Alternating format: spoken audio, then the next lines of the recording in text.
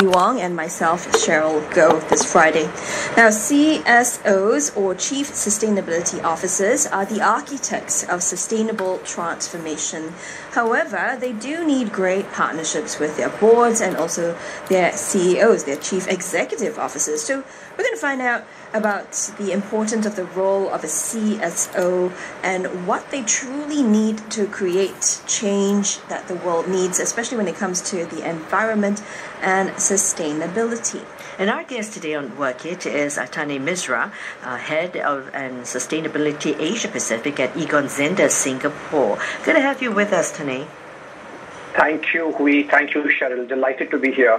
Now, CSOs are described as the architects of sustainable transformations. For listeners who are not too familiar, tell us more about the role of a CSO. Sure. So maybe let's start with defining sustainability first, because that's at the heart of what a CSO does. All businesses look to grow consistently, competitively, and profitably. And as businesses grow, they also need to grow responsibly. We should not take more from the environment than we give back to it. We should be aware of the ecosystems that we operate in. Sustainability is about growing responsibly within the ecosystem in which we operate. And this includes many aspects: people, supply chains, materials, packaging, customers, water, carbon, etc. The CSO, or Chief Sustainability Officer, is responsible for embedding the responsible growth strategy of an organization into the functions and processes, but more importantly, the people and the mindsets. Now, that's in theory. In practice, multiple leaders in an organization own these agendas. So the CSO is really, for me, a leader that helps other leaders within the organization understand what sustainable growth is, how to achieve it, and why is it important. They help to drive purposeful performance in their organizations. That is how I would define it. Okay, Tanay, I'm just curious, do CSOs also really get down to the nitty-gritty? Do they look at the office and say, oh, we're using too much paper, are we using too much plastic? Is this something that they would also, get their hands dirty with? A good CSO should get into the nitty-gritties. I mean, if it's material and if it makes a positive impact, of course. I mean, it's a good question. Why are we using more paper than we need to? Why are the air cons on when people aren't in the offices? So it's about responsible growth. It's a great point. Yeah. And it's also easy for you to actually keep track when you have this sustainability accounting standards board framework, isn't it? And, tell us why this is important to CSOs. Yeah, so that's a great question. SASB, or the Sustainability Accounting Standards Board, is really a framework of standards across industries. What that framework does is assess sustainability-linked opportunities and risks. So in very simple terms, it is a vocabulary that across industries simplifies what sustainable or responsible growth could look like. It covers 5 key domains: environmental aspects, social capital aspects, human capital aspects, business model and innovation, and also leadership and governance. So it's very comprehensive and robust. What it does is it translates actions. So for example, you talked about plastic usage in office. It helps translate our sustainable actions into financial metrics and performance. And it is important because the number one polarity that leaders and certainly CSOs face is, how do you balance short-term KPIs with long-term impact? Okay. Tanay, we know that CSOs should pursue sustainability goals. I mean, that's the main crux of their job, but they do face very unique challenges in this day and age. And can you talk to us about what some of these challenges are? Yeah, let me unpack some of the top challenges that our survey and our conversations with CSOs also revealed. The first one is what I just mentioned, which is balancing short-term performance KPIs with long-term impact. For example, let's talk about plastics. We all know that plastic packaging in a variety of industries, in consumer goods, in retail, is harmful for the environment. And therefore, phasing out plastics and not using it is good for us. for the planet and for the larger ecosystem. But there is a short-term cost, margin, and profitability impact. And that requires courage to balance the short-term impact with the longer-term positive role that choice plays. The second challenge is pressures from shareholders and stakeholders. Because there are multiple stakeholders in an organization, publicly listed organizations are responsible for reporting strong results month on month, quarter on quarter. How do you manage pressures from shareholders and stakeholders while still doing what's right and good in the longer term? Then there are emerging local and global tensions. Cheryl and we are sitting in Singapore and we observe from the center of the world how the external environment is changing every day. You might have a well thought out plan, but then a conflict in some part of the world, a supply chain breakage in another part of the world, a human challenge, a calamity in some other part of the world impacts a business. So these are some of the emerging and dynamic challenges CSOs face as they embark on the sustainable growth mission for their organizations. Indeed, we're so interconnected in every way. We also want to know, like, a CSO usually reports to someone, usually the CEO. How does the quality of support from a CEO determine whether a CSO's job is successful or not? And in some instances, do you also see the CEO's role morphing into CSO's function as well? That's a great question. Let me start by saying that the best CSO of an organization is the CEO. It starts with the leader. It's all about leadership. The CEO sets the tone for how the rest of the organization walks and marches. Based on a survey, we've seen almost half the CSOs report into CEOs. The other half report into other functions who then report into CEOs. So that's indirect reporting. Now, what is more important than reporting line is the support that CSOs receive from the CEOs.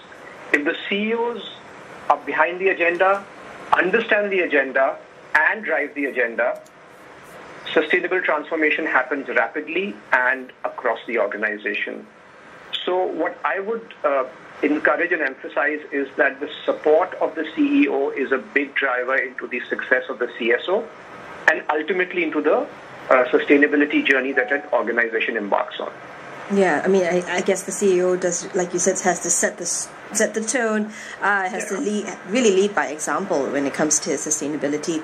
Tanay, due to the fact that sustainability transformation cannot happen overnight, this is really like a long-term undertaking and has to be very consistent.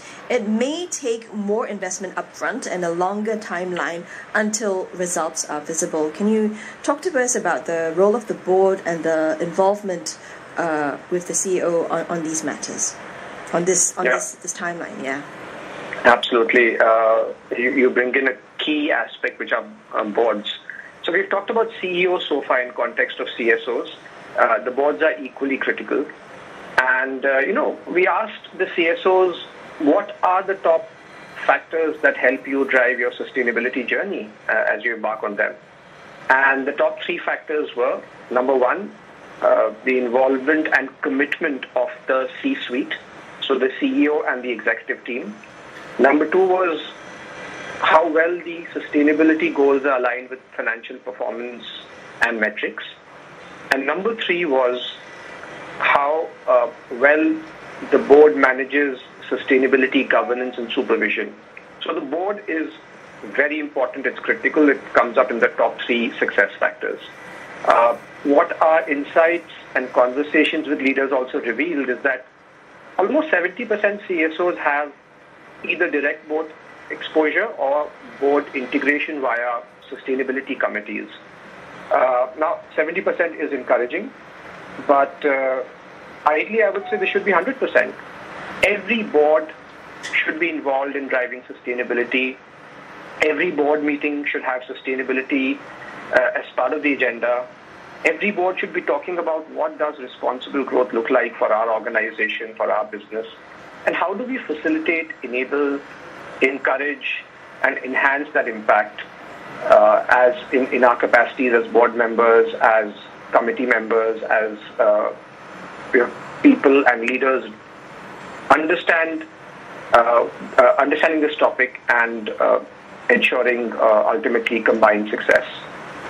Now, earlier on, you spoke about the importance of CSO getting the support from top management. Now, in some companies, we may see a blended role of a CSO and something else. For example, like could be a CSO is also a chief human resource person, external affairs and growth officers.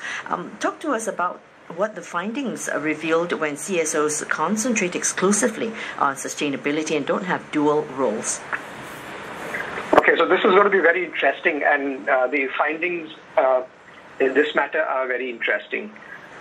So the number one finding is that CSOs who focus exclusively on sustainability matters make faster progress on sustainability versus ones who have wider remits.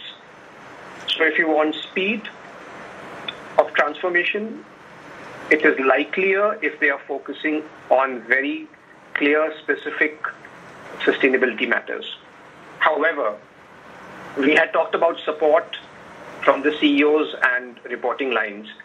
CSOs who are, the same report also reveals that CSOs who are exclusively focusing on sustainability are less likely to report into CEOs than if they had larger remits.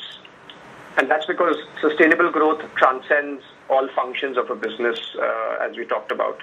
So if the CSOs were covering more than just sustainability or specific sustainability topics, the likelihood of them reporting into CEOs goes up almost by 2 times. So therefore, it's a balance between reporting lines and support versus speed. So support versus speed is the balance. And it is an interesting polarity to manage. But irrespective, the executive team needs to be behind it, and the CSOs need to be skilled in understanding the most material topics and driving them. Yeah, Tanay, well said. To wrap, though, could you maybe just list for us what are some of the key attributes that a CSO should possess? Yeah, in my professional experience, hiring for CSOs is one of the toughest across all roles. These are not easy roles, and these are not easy roles because the demands, the pressures, and the requirements are difficult. The ecosystem is challenging, and CSOs are expected to perform at a very high level.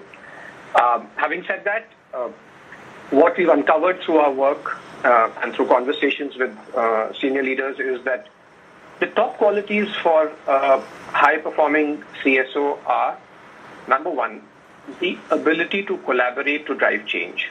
So CSOs are driving change in an organization. Change is hard. They need to work across functions. Collaboration is the single biggest determinant and quality of success. Number two is resilience. These are tough journeys. There are obstacles, there are challenges, there'll be setbacks, there'll be aspects that don't go the way one had imagined. How does one have the resilience to keep on the course and keep walking towards a journey which is worth going for? The third one is engagement and courage to manage ambiguity, because the world is changing and we know how rapidly climate change itself is such a big challenge. The COP28 is on at the moment, and it's sustained efforts and commitments are being made. So how do you engage the wider organization and the external ecosystem? And lastly, I would say CSOs, the best CSOs I found are strategic folks. They are not about execution only. They're strategic, and they bring in systems thinking. They can connect the dots really well. So I would say collaboration, resilience, engagement, and strategic thinking. Indeed. Thank you so much for summing that up for us and for joining us today on Work It for all your insights. We were speaking to Tanay Misra, who is Head of Sustainability Asia Pacific at Egon, Zehnder, Singapore. Again, Tanay, thanks for joining us on the show.